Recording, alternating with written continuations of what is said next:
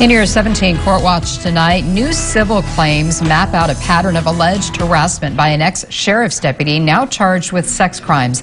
Last month, 3 women filed civil claims against Kern County, saying they were harassed by Michael Clark. 2 accusers work at a gas station and say Clark regularly harassed them on the job. One employee says he groped her. Another says he laid next to her during a nap. And one says he pulled her car over and demanded they make out. The county already settled a 4th claim for $25,000 in October. The sheriff's office arrested and fired Clark last year. He has pleaded not guilty to charges that include sexual battery.